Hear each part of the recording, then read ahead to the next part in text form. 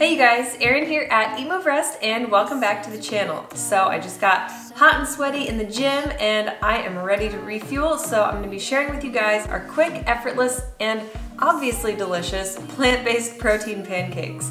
They're also gluten-free. No worries, please get back early. Head out with champagne and dresses and let's get girly. Ta-ta, no worries, please get back early. Head out with champagne and dresses and let's get girly.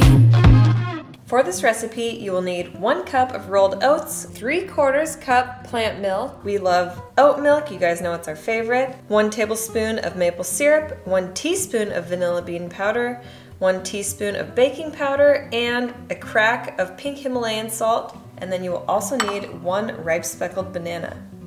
Last and final ingredient, you guys know we are super big fans of Sun Warrior plant-based protein, so today we're just going to use about a scoop of the natural blend. You can also try the vanilla if you're interested in that, but today we're sticking with the natural. It's unflavored, just to add that extra punch of protein in there. If you guys want to try Sun Warrior, use discount code EatMoveRest for 20% off. We'll put the link below in the description.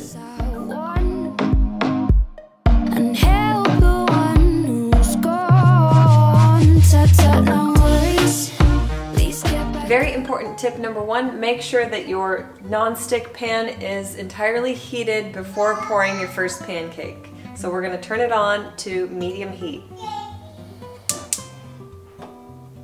Let that heat up for a minute or 2, and then we're going to pour on a 1/4 cup worth of pancake. You don't want to pour too much or it's going to be really difficult to flip and it's probably not going to cook through as easily. You guys ready? Wish me luck. I have by no means ever been a pancake expert until becoming a new mom, so I hope that these turn out. It's kind of a new acquired skill. We're gonna make baby pancakes. Baby as in mini. So you could also leave the protein powder out if you wanted to make these for your little one.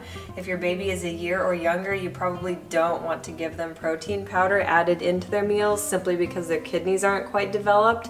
But for this mama who's trying to make vegans, I'm all about them. Dusty loves them too. Insider tip, when your pancakes start to bubble and the bubbles start to pop, it means that you should be good to flip. I would recommend doing 1 minute on each side. In fact, I sometimes set my timer just so I get it perfect. Okay you guys, perfect pancake tips. So number 1, make sure your heat is set to medium. Number 2, I would watch and maybe flip around a minute, no longer than 1.5 minutes, but more importantly, check, and when those bubbles start to appear and pop on the top of your pancake, it's probably time to think about flipping. So we are oil-free, but we did grease our pan just to help flip our pancakes to get a prettier pancake. So I would say I took a paper towel and I probably only scraped up about a 1/4 teaspoon of coconut oil, then I rubbed it on the pan. So less than a 1/4 teaspoon is on the pan. So this isn't gonna be any amount of calories or fat that we should worry about if you are steering clear of oil. All right, you guys, so what do you think? Here's the final product of our plant-powered protein pancakes. Can't wait to dig in. Actually, honestly, Dusty will probably eat most of these, but I'll probably have a couple too. If you guys like this video, give it a thumbs up, hit that subscribe button. We would love for you to be a part of the EatMoveRest fam. Make sure you've got that bell clicked to turn on notifications. Leave me some love in the comments below, and you can follow us daily. You know the drill, at Erin Stanzik and at DB Stanzik on Instagram. And as always, EatMoveRest, your best.